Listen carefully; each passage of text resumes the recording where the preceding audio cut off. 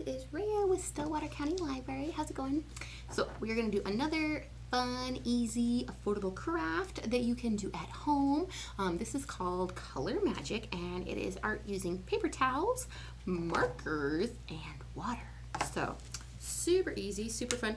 This is a process art piece, so it's more about experimentation and color mixing and just having fun than actually about the finished product. So it's great to just let the kids use their imagination, do what they want. The less directions, the better.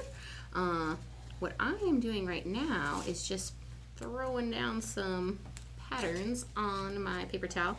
So this would be where you guys can just go crazy. If you want to make a pattern, you can. If you want to make a picture, you can do that. If you, I don't know, if you just want to go crazy and color real fast, see what happens, that is always an option. So we are using Crayola Ultra Clean, what are these called? Ultra Clean washable markers. So I would not recommend using fabric markers or permanent markers. You want a washable marker. So just the regular Crayola brand, ones you keep at home. I should have got more colors, you guys. I don't have that many colors here. I need some more variety. And my markers are kind of dry because they're at the library, and we love markers. We're not very fond of using them for programming though, because it makes a big mess and then parents are sad. So making a mess at home though, every once in a while is not so bad, right? Messes can be fun.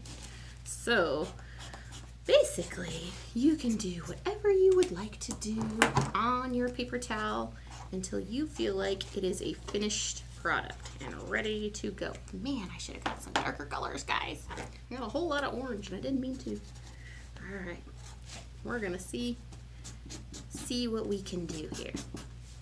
So I'm trying to do this quickly for the video. So we just have some patterns. Didn't do anything real specific. Now, I searched the library. I was sure that we had a little spray bottle, a water bottle kind that hadn't been filled with chemicals. Unfortunately, we do not. And it's possible you don't have a spray bottle either. So I went with the next best thing and found a straw. This one's real big. I'm sure you guys have littler straws at home. You can use a water dropper if you have those. You can use a spray bottle.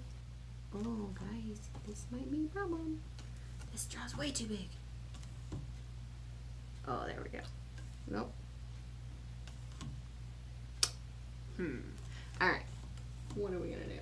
We're gonna pause and we're gonna find a smaller straw. That's what we're gonna do. Hold please.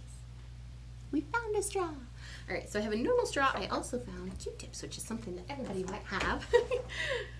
So what you're going to do is just grab some water and then you're going to drop it on your paper towel. You really don't want to saturate the whole thing. So I would get just little bits of water and put it where you want your colors to mix.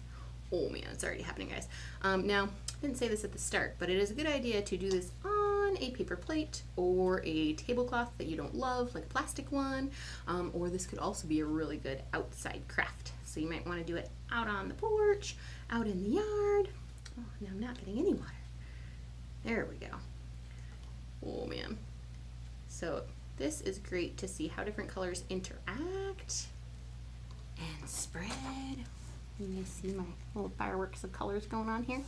So, ooh, the more you do, the more it's going to blend together. So this is a really great activity for little ones as well to see how colors will mix. And then when you're done, you can always do another paper towel or you can set these ones out to dry. So super fun process art. Process art, parents, is all about the experience of doing it, not necessarily about the finished product. So we won't want to see horses and ponies and flowers and cats. You just want them to enjoy the experience and learn from the science behind it. So I hope you guys have fun. I hope you enjoy this process art and have a fantastic day. All right, bye friends.